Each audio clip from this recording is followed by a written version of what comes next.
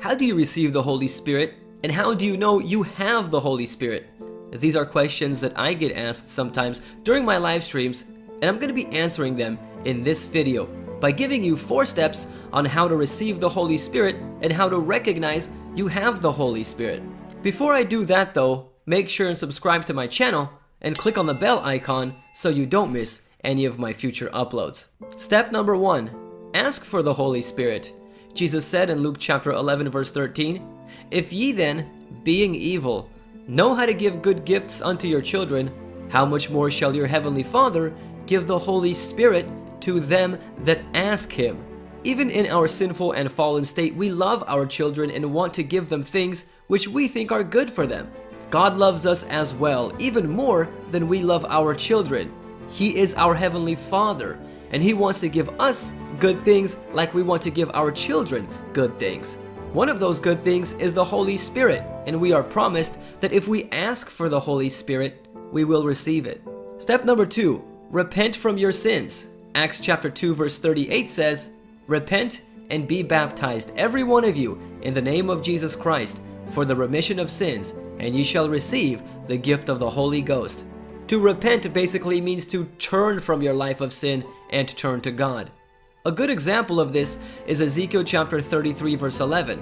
It says, "As I live, saith the Lord God, I have no pleasure in the death of the wicked, but that the wicked turn from his way and live. Turn ye from your evil ways, for why will ye die, O house of Israel?" Step number 3, get baptized. Acts chapter 2 verse 38, which I just read in the last step, tells us not only to repent, but also get baptized if we want to receive the Holy Spirit. Now, in the Bible, there are cases of people receiving the Holy Spirit before getting baptized and even long after getting baptized, so that's possible too. For example, Acts chapter 10 verses 44 through 48 talks about a Roman centurion called Cornelius and his servants who heard the gospel being preached by Peter, and then they received the Holy Spirit. Afterwards, Peter instructed them to get baptized. And Jesus' apostles didn't receive the Spirit until after Jesus was resurrected. John chapter 20 verses 21 through 22 says, "Then said Jesus to them again, Peace be unto you. As my Father hath sent me, even so send I you. And when he had said this, he breathed on them, and saith unto them, Receive ye the Holy Ghost." And Jesus, He received the Holy Spirit at His baptism. Matthew chapter 3 verse 16 tells us, "And Jesus, when He was baptized, went up straightway out of the water, and lo, the heavens were opened unto Him, and He saw the Spirit of God descending like a dove and lighting upon Him." I think that's probably the case for most people. They get the Holy Spirit once they get baptized. But anyway, all of these people mentioned in the Bible who received the Holy Spirit got baptized sooner or later. And I think that's the most important thing. They had the intention of obeying God's word and getting baptized. And why do some people get the Holy Spirit before getting baptized and some after? It may be that those who get the Holy Spirit beforehand have already made a complete surrender to God, and their circumstances don't allow them to get baptized just yet, so God gives them the Holy Spirit anyway. Then, later on, when their circumstances change, they can get baptized. And vice versa. Some may have gotten baptized, but have not yet made a complete surrender to God, so He doesn't give them the Holy Spirit until they're ready for it.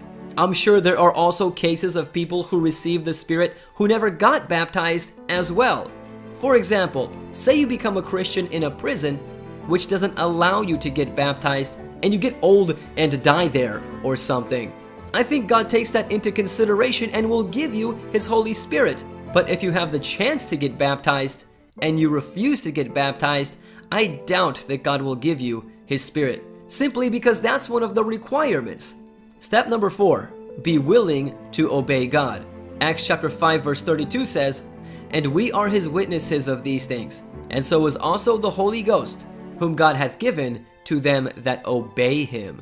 This kind of goes hand in hand with repentance, because when you repent, you decide to obey God. But it doesn't stop there, because at any time, if you decide that you don't want to obey God, you can lose the Holy Spirit. Ephesians chapter 4 verse 30 tells us to grieve not the Spirit of God. That basically means to sadden him away. The Holy Spirit is a divine person, albeit invisible, and he has feelings. When we sin, we cause the Holy Spirit sorrow, and he will not continue to abide with us if we go back to living a life of sin.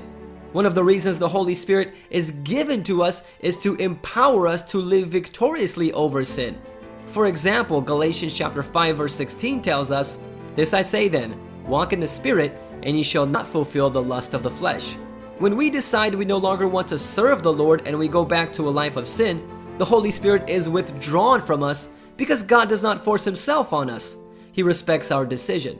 King David was afraid that he would lose the Holy Spirit as a result of committing adultery with Bathsheba and having her husband killed. In Psalm chapter 51 verse 11 he wrote, "Cast me not away from thy presence, and take not thy Holy Spirit from me." Fortunately, King David repented and was forgiven by God, not without consequences though, but that's another subject. And King Saul, the first king of Israel, had the Holy Spirit taken away from him for his persistent disobedience against God.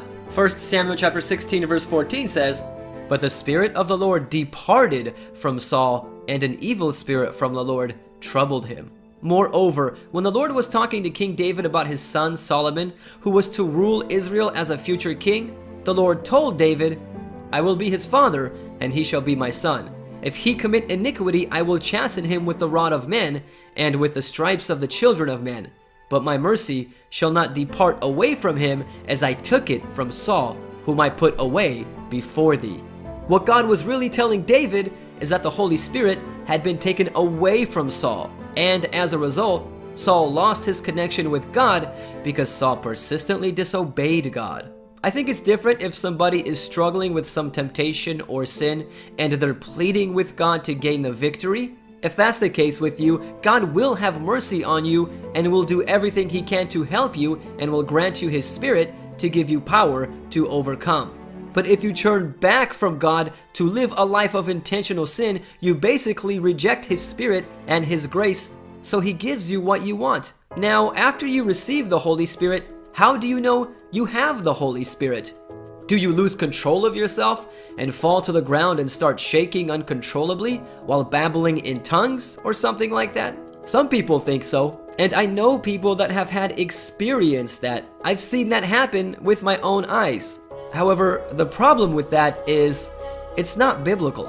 As a matter of fact, it's a demonic counterfeit of the Holy Spirit.